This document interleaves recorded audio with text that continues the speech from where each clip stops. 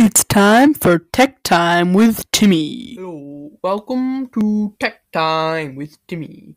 In this episode, Timmy's going to be talking about how to change the line spacing in Google Docs. So when you're typing a document in Google Docs, you can be typing many lines, and you might want the lines to be spaced quite far apart or scrunched up together so you can fit more on the one same page. Either way, in this episode, Timmy's going to show you how to do. So when you're in your Google document, you just scroll down to the bottom of your text, and then you highlight it. So highlight all of your text, just like this.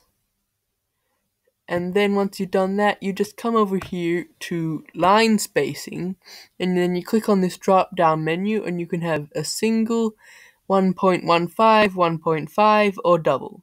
So if you click single, it gets really small. So all the words are quite scrunched up together. You've seen 1.5, that's what it was on. Now over here, 1.5, that gets nice and big. That's quite a good one if you want it to be spaced out. And then there's double. Double has huge gaps. But you don't have to just go by the 4 options they've got here. You can come down here and click custom spacing. And then that's the paragraph spacing. But over here, you can choose the line spacing. Maybe you want it to be 2.5.